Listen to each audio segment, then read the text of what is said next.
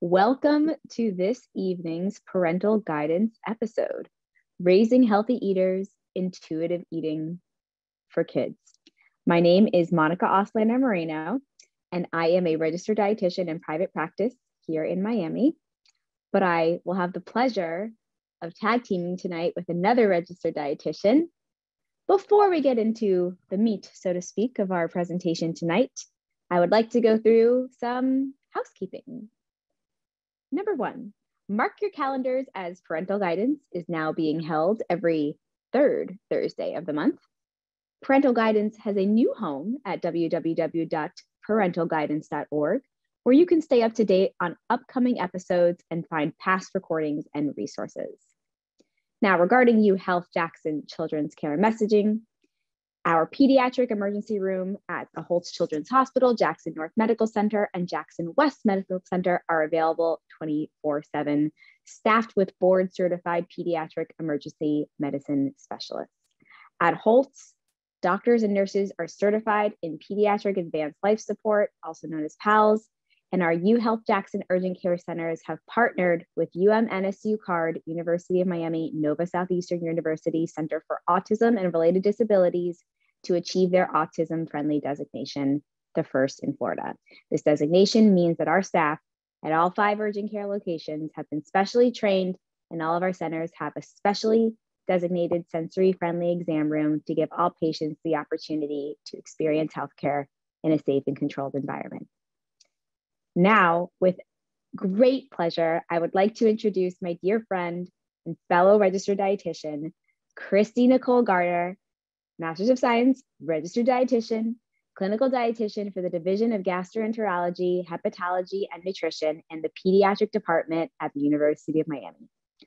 Here's a brief bio of Christy. Christy is a clinical dietitian specializing in pediatrics. She has worked in multiple settings, including intensive care, private practice with me, and in the outpatient setting, helping parents and other healthcare providers provide optimal nutrition for children from neonatal care to adolescence. She currently supports the Pediatric Gastroenterology Department at the University of Miami, working in the interdisciplinary setting to serve children and families in Miami-Dade and Broward County with unique gastrointestinal and nutritional needs. She's an active member of multiple pediatric nutrition societies, as well as an advocate for nutrition equity and furthering the field of pediatric nutrition in the local community. Christy believes that every child and family deserves to eat foods which nourish not just the body, but also the soul, and to be happy and healthy eaters for life. I would tend to agree. And it is my utmost pleasure to serve as her moderator tonight. And let us begin with question number 1. And I would urge you and ask humbly that you put your questions, and hopefully we'll get to them, into the little question box, the Q&A box. Okay, Christy, let's hear from you. There you are. There you are. All right, number 1, we have a list of questions, like I said, but please feel free to supplement in the Q&A box because we got 2 dietitians here and we are hungry, so to speak, for your questions. So we'll start off with, what is the best way to feed your infant when they are developmentally ready for solids? And by this, I mean the age-old, what becomes a debate of purees versus something called baby-led weaning. Well, thank you, Monica, for that introduction. And I'm very excited to be, speaking tonight in reference to this topic. So in reference to your first question, as far as first foods, developmental readiness for solids. So most of us, when we think, or a lot of us, when we think of being ready for solids, it tends to be around the 4 to 6 months range. And that's when we start noticing that the infant is being able to sit up more unassisted, having better head and neck control, and generally just having more of an interest in kind of like the foods that they see family eating. And with the whole purees versus baby-led weaning, so some people may not be familiar with baby-led weaning as probably, I'm going to guess that most of us were raised on purees. I certainly was. So tell me what baby-led weaning is and why my parents and in-laws think it is absolutely bananas, to use a lack of a better word. So pretty much what baby-led weaning is, it's, well, before the 1920s, really, the like baby food and jar baby purees wasn't necessarily like a thing. So we've kind of like through the years been just kind of trained that this was the way that we feed babies.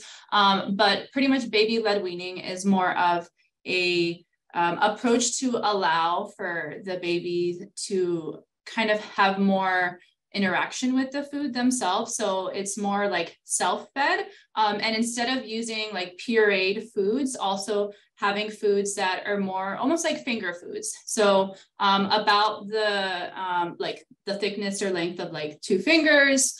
And you want to also be sure that the foods for baby-led weaning are more softer foods. So almost like squishable, or like what they call like a squish test, where if you like squish them between your fingers, that they kind of, you know, they give and they get soft, not something like hard, like, you know, just like carrot. A carrot. Exactly. That's right. You take the word but a boiled carrot is perfect because they like to pick it up and it's squishy. Yeah.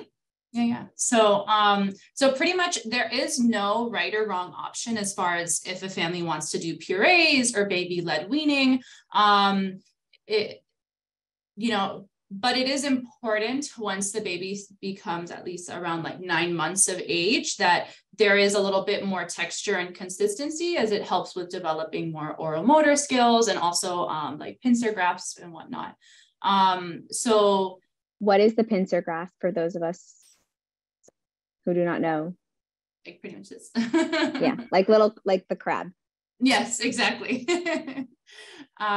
So pretty much there is, you're going to notice a lot of my answers in nutrition are going to oftentimes be, it depends, will be the answer, because nutrition is not black and white. So it's important to keep in mind that if you're not comfortable with the thought or idea of baby-led weaning, then that's probably not the right way for you to start. And maybe you're better off trying more of purees. And some people, you know, you can do a combination of the two. There's, again, no right or wrong way, but you just want to make sure that they're being exposed to those foods often, or new foods often, and there's plenty of variety in the diet. I think it's important to realize that a hybridized approach, some foods are naturally pureed, like soup and yogurt, and you know how I feel about kefir. I feel very strongly about it. I have many strong opinions on kefir. You know, some foods are going to be naturally soft. Some foods are going to have different textures. That's how we create eaters who are accustomed to a variety of different textures and colors. You know, so if you're doing, you know, you don't have to be diehard baby-led weaning and, oh, no yogurt, that's a puree. I don't think that's necessarily the best option. Yeah, exactly. Agreed. And if you're looking for real-time baby-led weaning experiences, my 7-month-old is going through it right now. You can follow me on Instagram as Christy does. Eat Like Monica, although right now it's Eat Like my 7-month-old, who tonight had some eggplant, which was pureed, a little bit, some blackberries, which, you know, they can pick up with the pincer grasp. And we should talk about complementary foods for iron, because our second question, so what do you feed these babies when you start with solids? What do you actually feed them? Okay. So, this is a very common question I get in a clinic, especially when it's a baby who's about to be transitioning, you know, where they're reaching that point where they're developmentally appropriate for solids. So it's important to also kind of think about what the baby has been fed up until that point. So, for example, a baby who's exclusively breastfed, which of course is the guidelines, but not all of us are able to provide breast milk exclusively. So if a baby is exclusively breastfed, it is important that the first foods that there are good sources of iron, because as babies are all born with their own iron reserves. Breast milk is not a great source of iron. So we do want to make sure that those first foods are going to be good sources of iron. So, I mean, that could literally be beef. I know like most people don't think of like providing beef for a baby, especially as a first food. Just you and me thought about it. Of course, beef is great. Yeah. That was both my baby's first food, was a red meat, bison puree. Yeah. And like, it could also be even something like lentils, you know, where that like consistency is nice and squishy and soft, and almost more puree like, you know, and then also other foods that could be good sources of iron. Obviously we have a preference more for those like heme, so to say, or animal sources of iron, but there's also foods that are not from animals that contain iron. So like we mentioned, the beans or like the lentils. Also other good sources of iron are like dark leafy green vegetables. So again, trying to have that exposure to all the different array of food groups is important. And tell us how we can amplify the iron absorption and availability in the body with complementary foods, and how we might not want to serve certain foods with iron with dairy foods. Yes. So, so as far as helping enhance that bioavailability of the iron, so iron is a mineral, right? And calcium is also a mineral, and in our guts, minerals and all our nutrients kind of compete for absorption. And the two that like to compete a lot for absorption are going to be iron and calcium. So it is important to make sure that when you are providing these great sources of iron, that you're trying to not provide them kind of like with either formula or with breast milk, which is going to be a much higher source of calcium. And then also there's ways that we can further enhance the iron bioavailability of other foods by also providing sources of vitamin C. So what are sources of vitamin C? So sources of vitamin C are going to be a lot of fruits. So we initially like to think of like a lot of citrusy fruits with sources of vitamin C, but other sources of vitamin C that aren't just fruits, like, you know, oranges or lemons are going to be things like strawberries, even like red peppers are great sources.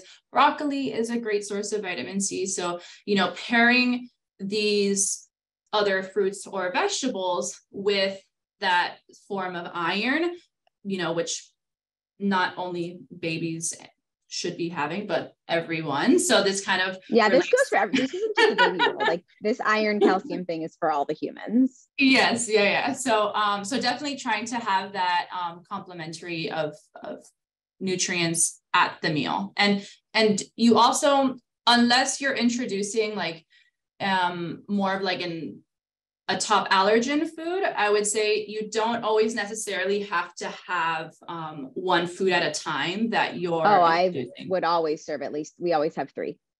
Yeah.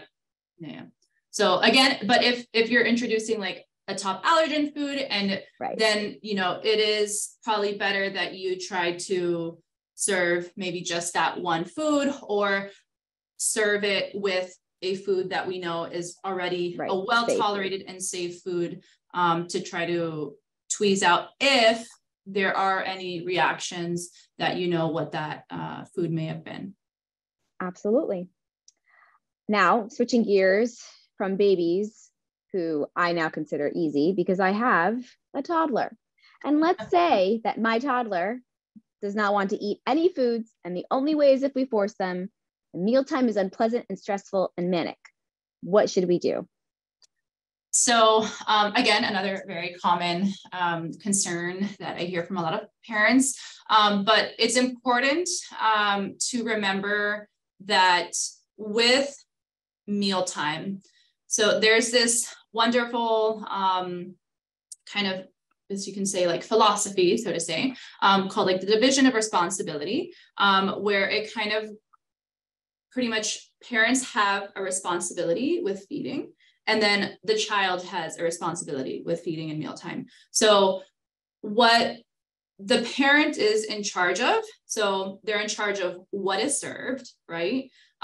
When, so, you know, you're in charge of what time you're serving it, where it's served.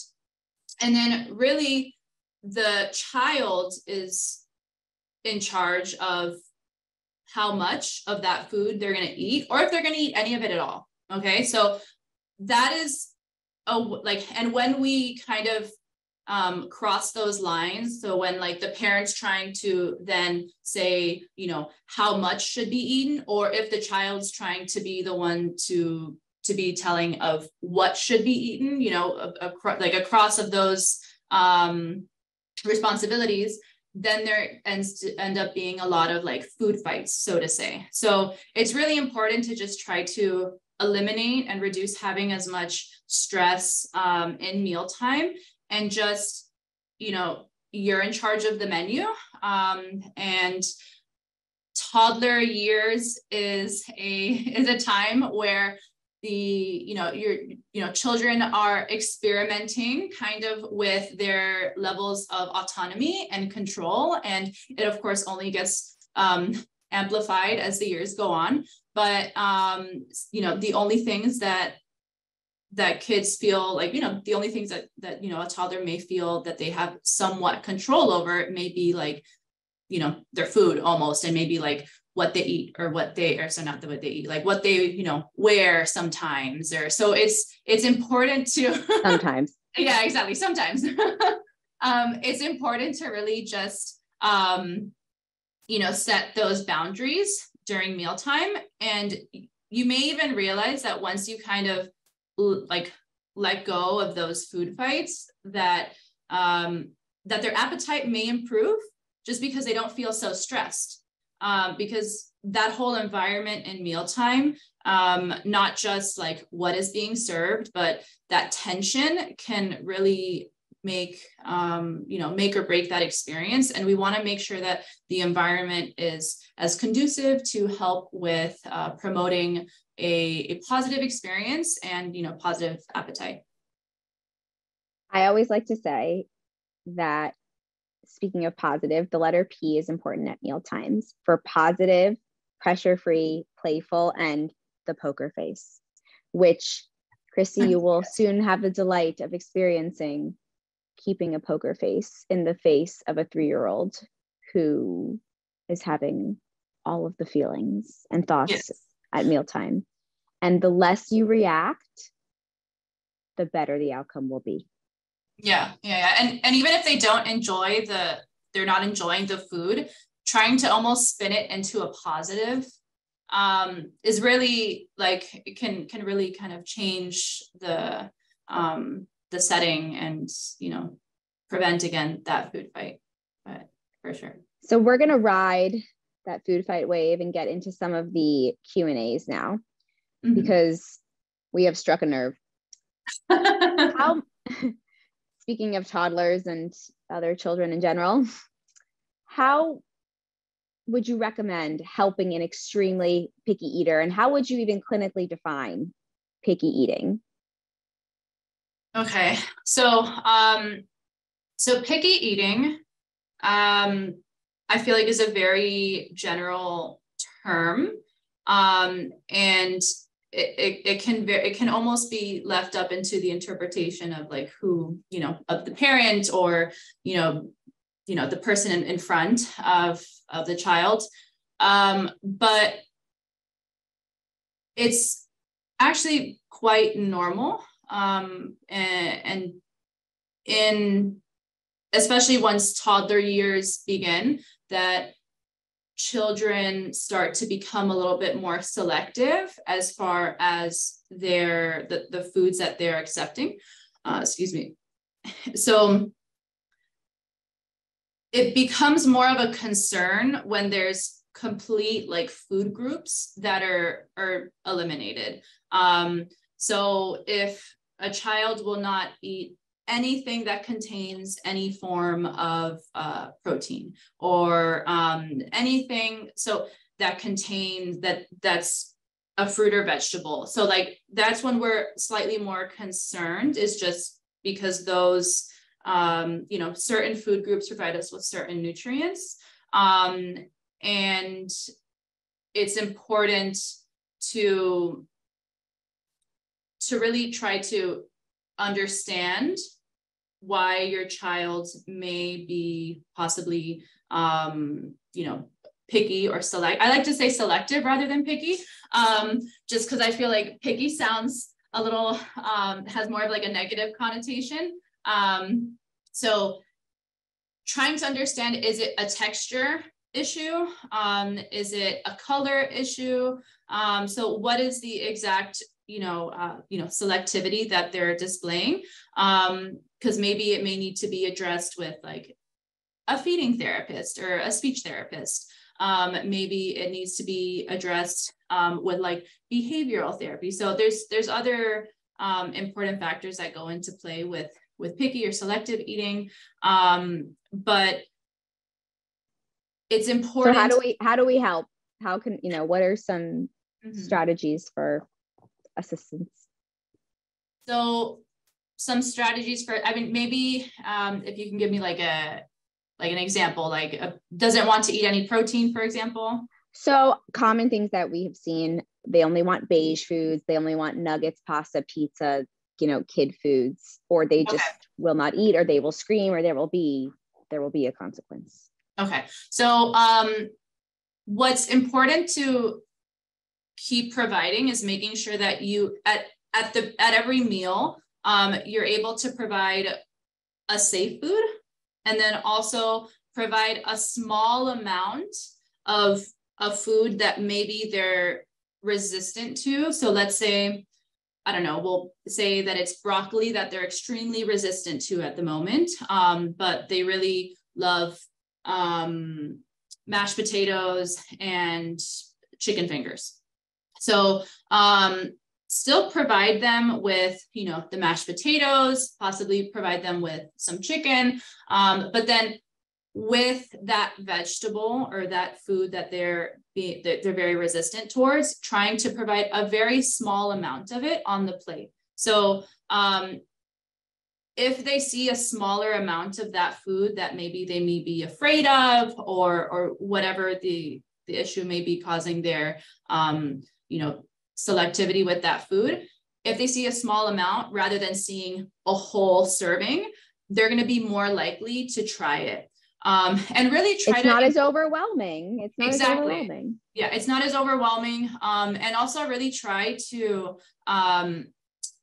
depending on the age, of course, making it age appropriate. So like if it's, a younger, school age child, trying to relate it to maybe like one of their favorite books, or relating it to their toys, or like maybe they're really enjoying dinosaurs right now, or they're really enjoying like unicorns. So try to kind of incorporate the things that interest them, and be like, kind of incorporate that thing that they're maybe a little hesitant towards, or like selective or picky towards, to really make it kind of fun for them, and less scary.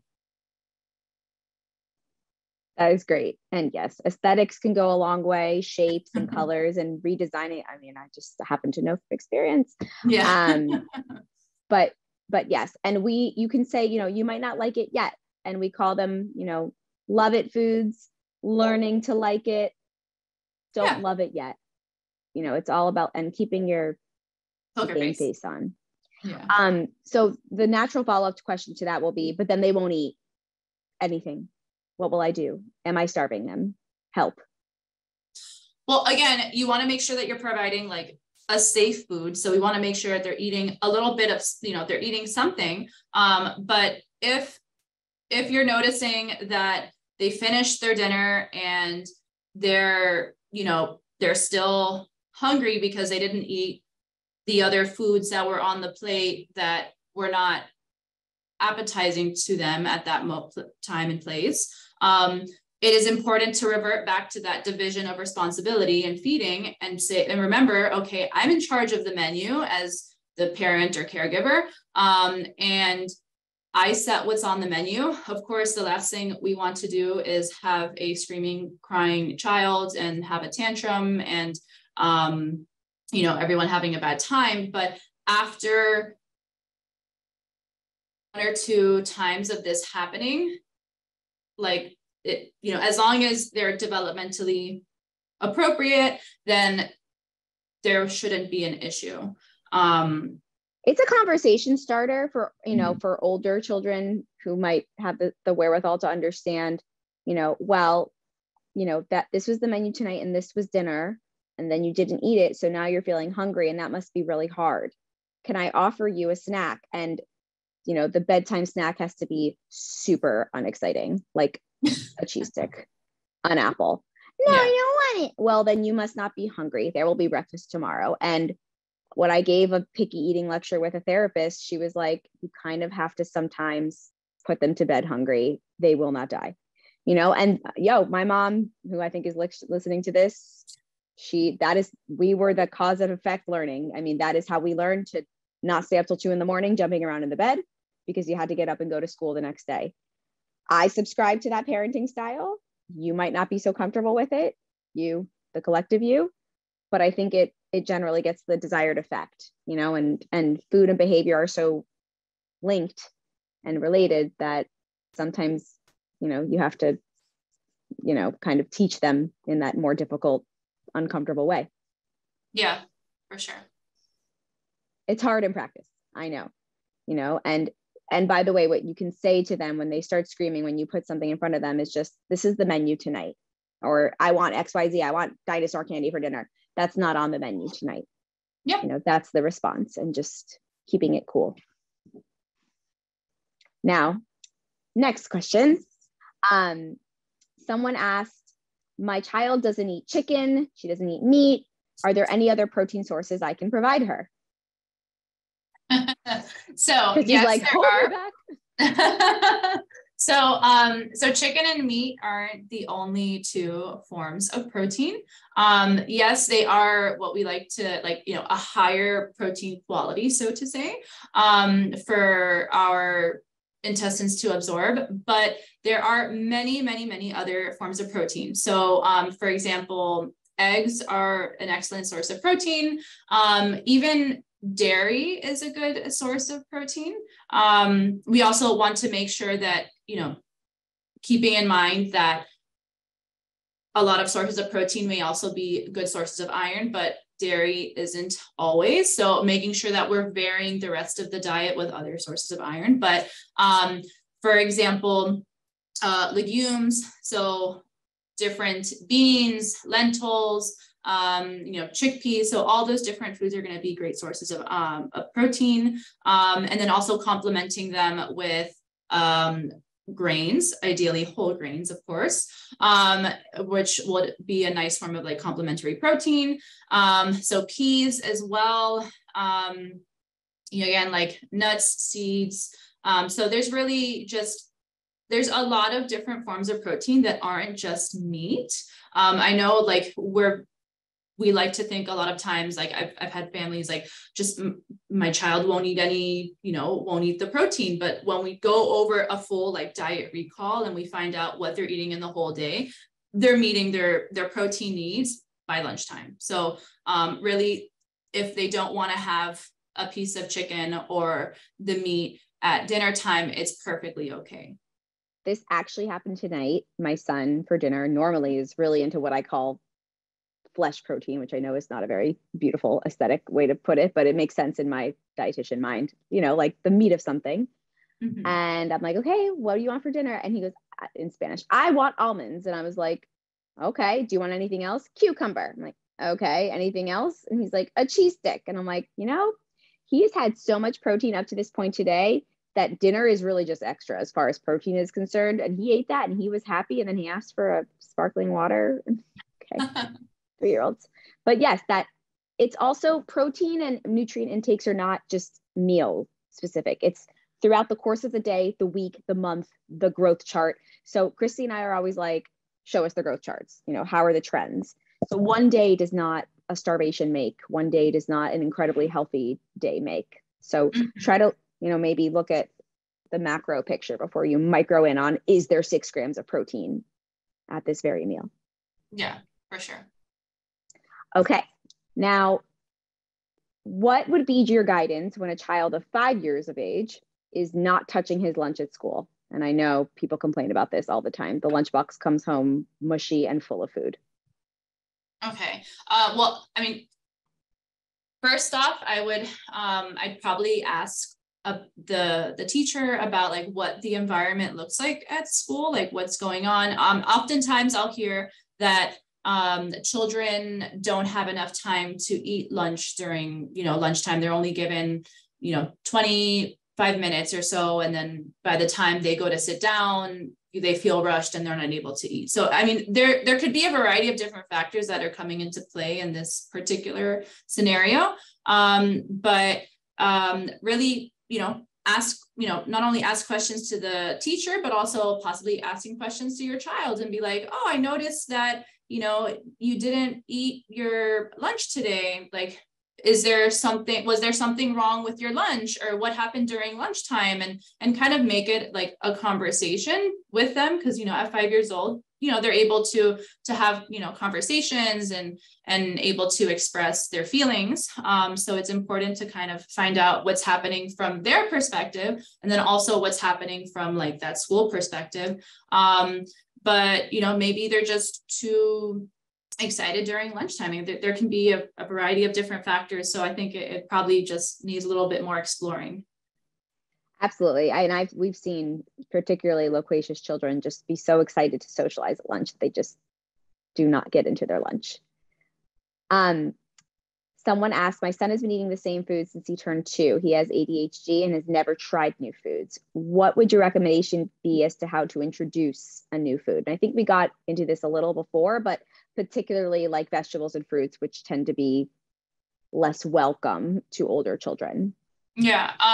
So kind of similar response to earlier, but then also there's a technique called like food chaining too, that may be something you may want to consider. It is more of a technique used kind of with feeding therapy, but it's kind of like, so for example, like let's say, your son may only like want to have potato chips, or but getting him to actually eat a potato may be really difficult. So you kind of modify slowly the texture and the consistency of that, potato to then actually be, let's say it's mashed potato, or it's just a baked potato. So kind of going from that consistency of that hard, crunchy, chewy food, that there's hard and crunchy food that he currently accepts very well, to something that may be unfamiliar to him with time. Again, this is like a process. This isn't something that's going to happen like, from one day to the next, that they're going to just, want to have, a boiled, like a baked potato. So it will take time. There's actually a resource that I provide later that actually has more examples as far as food chaining. So I'd probably recommend for you to stay to the end to be able to get that resource as well. But food chaining and trying not to overwhelm with those new foods. And the key to really getting not only a child, but any human person to eating or trying a new food is just having repeated exposure to it. So if you're finding that you're not exposing your child to, said fruit or vegetable because they've just haven't accepted it in the past, so you just avoid even providing it, then it really will behoove you and your child to try to incorporate it more on a regular basis, so that even if it's not touched, it could just be at the table, and then little by little we'll make it to their plate, and then possibly over time be eaten. So it's really just kind of like playing the long game kind of, and repeated exposures over time, which I know for many isn't the answer they'd like to hear. I think we've discussed it's like 33 exposures in the literature, is up to 33 exposures before. I mean, in a clinical and personal experience, they go through these food jags where they are obsessed with something and they will not eat this. And then one day they want the food that they didn't want anymore. And if you just can if you nixed that food, for example, we went through a tomato experience, tomatoes had to be everywhere. Then they could not even be within a 5-mile radius of the house. And then if I had just stopped serving them, my list of foods and accepted vegetables would have been whittled down to nothing.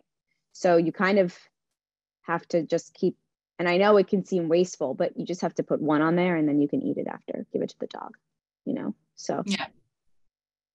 That's the things that happen. Okay, next question. We have a 2-year-old grandson. He has been eating organic low sugar pouches, such as vegetables, fruit, and yogurt. He doesn't want to eat any solid foods except cut up fruit. How can we get him to give up the pouches without starving him and eat new foods? We've tried introducing chicken, beef, and cooked vegetables by themselves with no success. So everyone's going through the same thing here. Yeah. Children.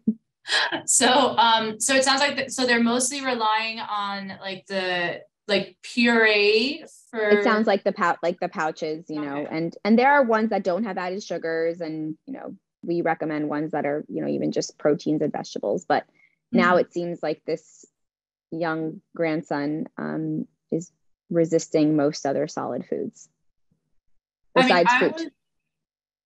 So whole fruit they will consume then. He will consume cut up fruit. Okay. I'm guessing it's probably soft in texture, but unclear. If the consistency across the board is only pouch it, kind of like puree pouch foods at 2 years old, I would probably say it could deem being evaluated by a feeding therapist, because maybe there may be some type of sensory issues that may need to be looked into further. So with feeding issues, I think it's important to always kind of seek out resources like a feeding therapist. They're extremely, extremely important and useful and helpful, and are able to help with that texture issues that may arise. So I would again kind of also mention to try to look at their growth, are they growing appropriately? If so, then it would be a little bit less of a concern, but still having a feeding therapist may be something you want to look into. And I'm not sure if I answered that question fully. No, I think that is a fantastic response. I would wholeheartedly agree. How do you encourage healthy eating without labeling foods as good versus bad? I love this because we do not label foods as good versus bad, and we don't even label them healthy or unhealthy, especially for children. So how do we reframe and rework language around food and encourage more nutrient-dense, nutrient-supporting, growth-supporting foods for kids? Okay, so I really do like this question as well.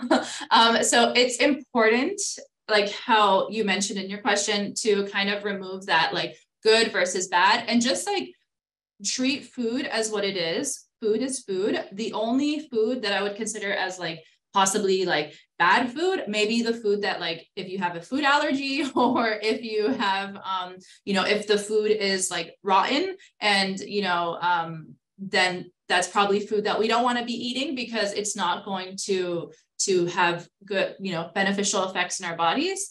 But assuming that all other foods, we just want to kind of just have it as an equal playing field. So really just making sure that we don't try to have that whole clean your plate club to have dessert. So not using food as a reward is important, because once you have a food that they have to finish to get to this reward food, then you're creating that reward food. Let's say it's cookies or ice cream or whatever may be that food for dessert. Then that food kind of gets on a pedestal, and then it's like, oh, I have to finish this, like, you know, my vegetables and my, you know, pasta or whatever the food might be served for dinner, so that I can get to this like really yummy food. And so just kind of removing that, putting food on a pedestal, and just talking about food as food, and, you know, having all different types of foods available in the house. Of course, like, you know, not stockpiling the pantry with a bunch of, excuse me, dessert foods, but having there be maybe like 1 or 2 options. So that way it's not something that is more coveted or wanted more so than, you know, just other foods like fruits and vegetables and whatnot. Absolutely. Maintaining a neutral attitude towards food, I know, is very hard, because as adults, we know too much, but we don't want to novelize or vilify any certain type of food. And we need to respect and welcome that all food situations and cultures will eventually include foods that aren't on the plate, you know, or that are, you know, scientifically supporting some kind of medical nutrition therapy. And those are the instances where we really show our true colors with our own biases towards food, you know, at birthday parties and cultural events. And for example, when your 3-year-old opens the door because the Girl Scouts have come knocking, what do? That happened 2 weeks ago. So it's really interesting in practice to see how it pans out. Yeah. And I think you bring up an important point about like kind of checking your own internal biases. That's something that I'd like to recommend for all parents to kind of, you know, before you get on this venture of like feeding your child, think like, what are your own thoughts about the foods and and whatnot? Because that's absolutely. And what are you bringing to the table? Like if you're sitting there and you're eating and you're not eating carbs, but your daughter's there, and they eventually will have questions about that. And, you know, it opens up a broader introspective experience with food and your food culture. Anywho, next question. My son is almost 3 and he doesn't want to, I think this means that he doesn't want to feed himself. What can I do? Okay. So if he's 3 and he doesn't want to feed himself, that's an interesting question. So I would ask, has he, like, is he like, number one, like, does he have any like developmental delays? Like maybe, you know, are there other signs of, you know, possible, like, you know, getting him evaluated for other causes that could cause him to not want to feed himself? Or has he just been raised to always let somebody feeds him? Or like, does he not want to feed himself because he's distracted with the TV or the tablet or the phone? Or like, what is that environment around food looking like? I think, again, kind of, you know, not thinking about the what we're eating, but like our environment is really important. So just trying to check back on that environment, and seeing, is it conducive? Is it relaxing environment to eat? Or does he feel stressed in mealtime? I mean, there could be many reasons, but I would say maybe getting an evaluation, like, you know, speaking with the pediatrician. Maybe there needs to be like some other like behavioral evaluation, possibly, outside of nutrition. Right. I would agree. Okay. Hello, someone said with a happy face. Love that. Thank you for that. I would love to know how to deal with textures. My almost 3-year-old loves black beans, but does not like any other type of bean and won't even deal with lentils. How do I help her to try other types of beans and legumes? Well, it's great that you already got her on the black bean train. That's awesome, but okay. Again, I think it kind of goes back to just that repeated exposure to the other beans. You may want to ask your child, so tonight, we have on the menu lentils. I know you don't typically like lentils, but is there a way that I can make lentils that, is there a way that you would want to try the lentils if I made it a different way? So, maybe that may be, with having it with a certain food, or maybe that's, the temperature of it, or it, trying to see if there's possibly a different underlying reason as to why they don't want to try the other beans. Maybe if you blended it versus having it just whole. So trying to modify the presentation is important, but also making sure that when you're offering these new legumes, that again, you're not offering too large of a portion to overwhelm and kind of possibly, scare your child, because we already know that they haven't liked it in the past. So just small, frequent exposures. And again, trying to modify possibly the texture or the temperature or something of that sort, and seeing if they can be creative as far as the way that they would want to try it. Indeed. And I think, we often forget that not everyone wants to just eat a heap of lentils. I personally do, but beans that are in a stew or a soup tend to be very favorably received because there's other colors from, a tomato sauce or a coconut sauce or something creamy, and you don't necessarily even need to make a big deal and be like, tonight we're having lentils, it's just, here is a soup, it is warm and hot and it is red. And, the exposure thing, because I can't stress how important it is. If you serve it once, even though you poured a lot of sweat into that kitchen, into that, coconut chickpea stew, if they say no and you never serve it again, really very quickly, your list of accepted foods just funnels. Okay. Speaking of accepted foods, someone has written, my baby was born 5 pounds and now he's 13 months and weighs 17 pounds. We want to know what we can do to make him gain weight. Should we see a specialist? So as far as, it depends is your pediatrician concerned with the rate of weight gain? If they've had like a decline in their growth velocity, which you can, again, have that discussion with your pediatrician. And if your pediatrician even if your pediatrician may not feel that there's a big cause of concern, maybe you may want to request from your pediatrician a referral to either nutritionist, gastroenterologist, or whatnot, because that is kind of what we do, is just making sure that growth is optimized.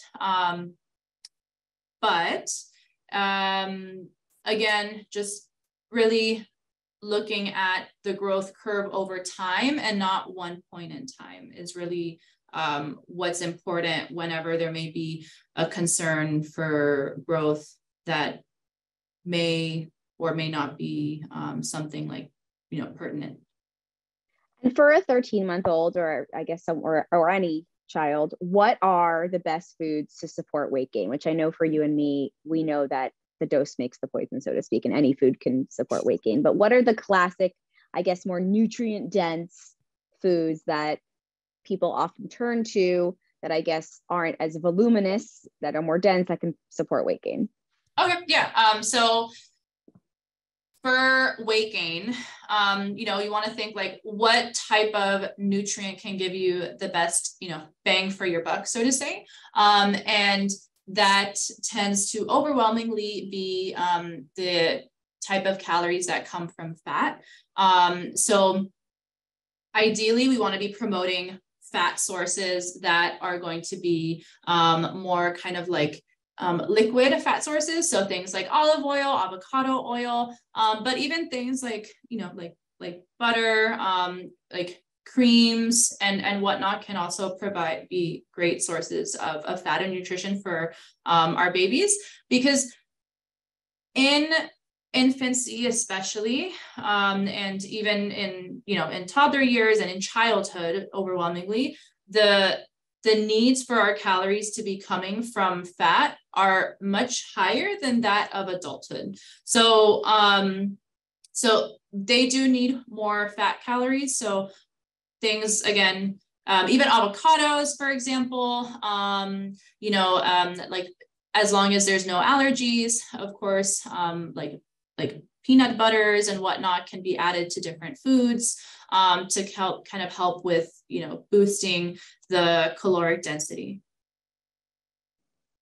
Yep.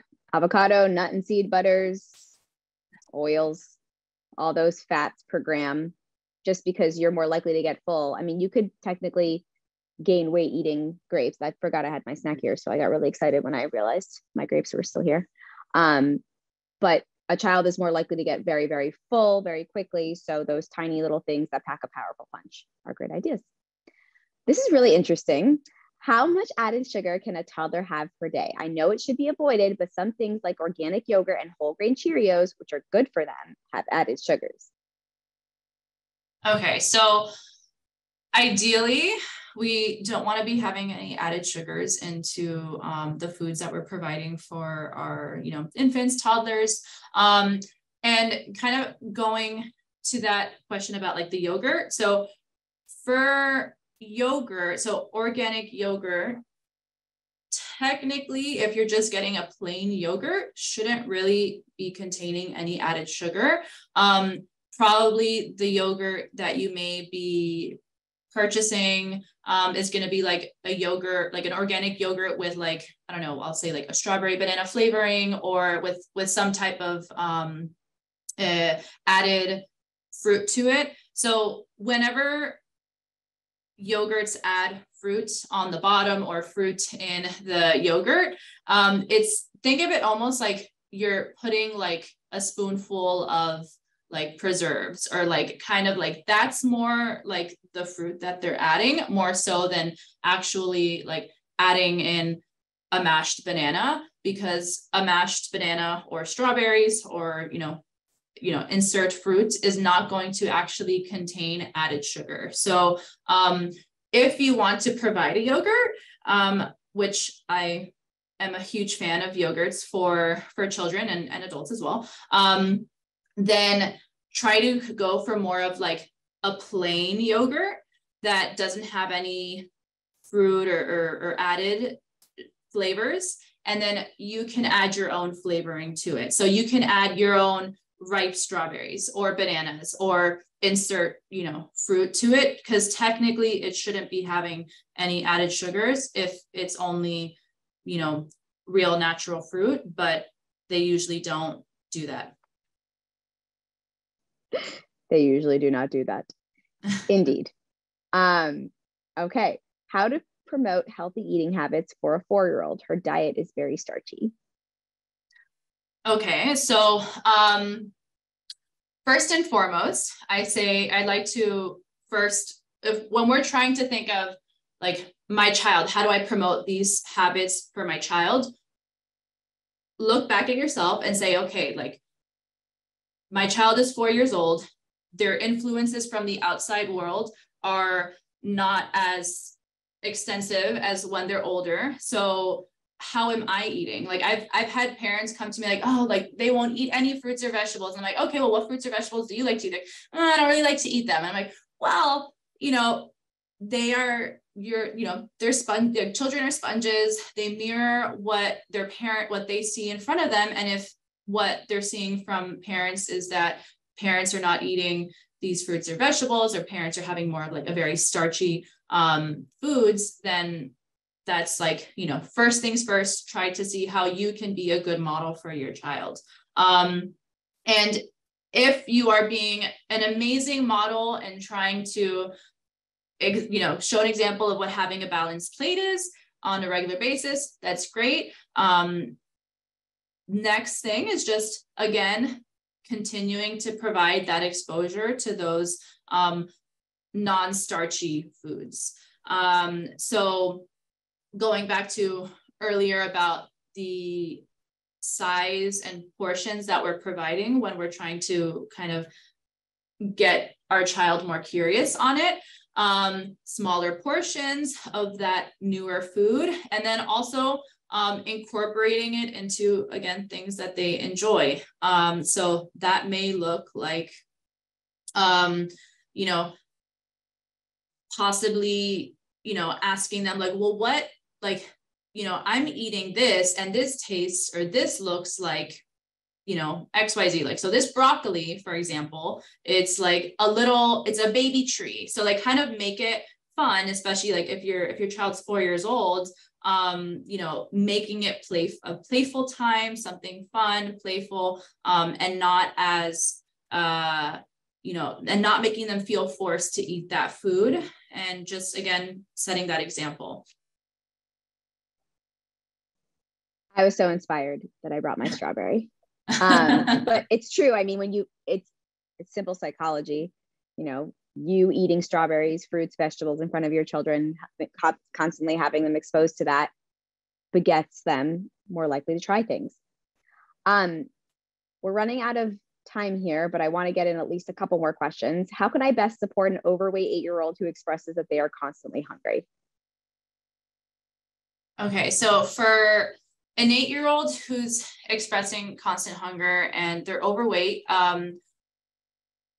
I think it's important to look at what kind of foods are you providing for that 8-year-old. So you may need to try to provide more satiating foods.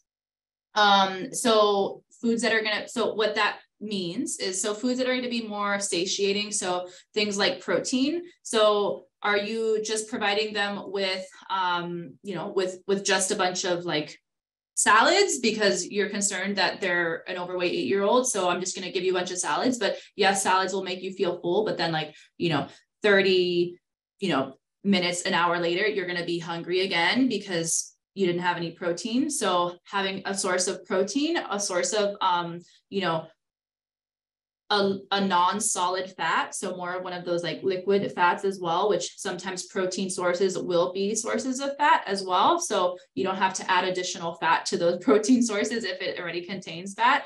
But making sure that with every meal as well as snack, so it's important because we often forget at snack time to provide a protein source. And snacks are usually just like a piece of fruit or some chips or, you know, something that's just sugar. So sugar is important, and we shouldn't, like, you know, foods that contain sugar or carbohydrates are important, and we shouldn't necessarily remove them from the diet, especially. But we want to make sure that we're pairing a source of protein with every meal. So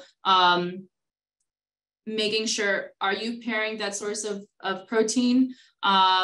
And making sure as well that you're not bringing up any kind of negative body talk to them, and making them feel like they can't have certain foods because they're in a larger body. That's really important. And yeah, I see kids all the time having snacks, whether they're, you know, goldfish or carrots. And I'm like, aren't you hungry? Like, that's not enough for, like, I'm hungry looking at that snack. And absolutely, you know, you have to legitimize hunger and trust that their hunger is real, unless you feel that there is an emotional intrusion that should be addressed. But, you know, I mean, talk about, there are times when there are increased nutrient needs. Being 8 years old is one of them. Being pregnant is another one. Being nursing, lactating is another one. And yeah, we're hungry. And you have to sometimes eat what might not be a normal amount of food, but you have to make sure there's enough protein and fat to be satiated. Okay, we're going to take one more question, and we didn't even get to so many of them. I feel like we could speak for the whole night. Wouldn't that be fun? And get to some closing remarks. Okay, so this is interesting, kind of nuanced. How soon to introduce water to a baby? My son is almost 8 months. He's also a very picky eater. How many different food types should I have introduced already? Will the lack of variety affect his eating habits long-term? It's kind of a marathon question. I think a lot of people are probably like, how do I give water to my baby? When is that appropriate and how? So giving water to babies, we usually don't recommend it until about like 6 months of age. And it's really, you know, max in the day about like 4 ounces possibly. We don't want to be giving more than that, just because still, you know, at 6 months, most, you know, we want to make sure that we're able to meet all their energy needs with whether it's breast milk or formula. And then as they get closer to a year, you know, they can have a little bit more water. But it's important that you're providing them with enough fluid and hydration, and their formula or breast milk will be providing them with that hydration as well. So water is, you know, it's not something that you should be withholding at, I think it was 9 months, if I'm not mistaken.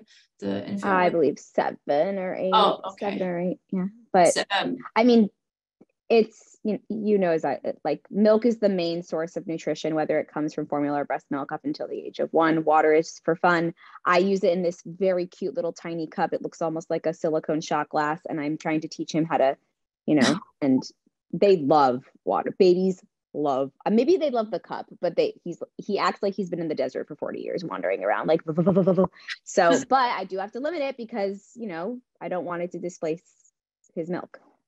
Yeah. Okay. So this just in, everybody, we are going to have a part 2 to this topic because there was such an incredible demand and interest and enthusiasm for this topic and for Christy. So there will be a part 2. Stay tuned for when that will come around to you. I would like to thank you all for being here tonight. I know it's quite late for us caregivers. And I'd like to thank Christy and UHealth Jackson Children's Care for sharing their time and expertise with us. I'm going to move into some announcements, but before I do, Christy has been generous enough to share some resources with us, including some books and a podcast that I personally really enjoy. And Rebecca Scritchfield was also a personal mentor of mine. And she is fantastic. And now some closing remarks for the Parental Guidance series. So you can join us next month on Thursday, March 16th for our next Parental Guidance episode in Spanish. Parental Guidance, and please excuse my Spanish, I am learning. ¿Cuándo es que se debe elegir un centro de urgencia o una sala de emergencia? I.e., Parental Guidance, urgent care versus emergency department, when to go where. Es importante saber a dónde debes llevar a tu hijo para recibir la atención médica adecuada. Únase a nosotros para aprender primeros auxilios básicos y la diferencia entre un centro de urgencia y una sala de emergencia para que usted y su familia puedan estar mejor preparados cuando la vida no sale exactamente como estaba planeada. We all know that accidents happen. Having knowledge of first aid skills in those emergency situations can make a real difference. It's also very important to know where you should go for the appropriate medical care. Join us to learn basic first aid and the difference between an urgent care center and an emergency room so that you and your family can be better prepared when life doesn't go exactly as planned. And as a reminder, this will be in Spanish. Recordings of all Parental Guidance webinars, as well as downloadable tips and resources, can also be found at our new website, www.parentalguidance.org, where you can also sign up for any of our upcoming episodes. And with that, I will bid you all good night. Thank you, Christy. Thank you, everyone on the back end who hosted this. It was really great to meet you all, and we'll see you soon.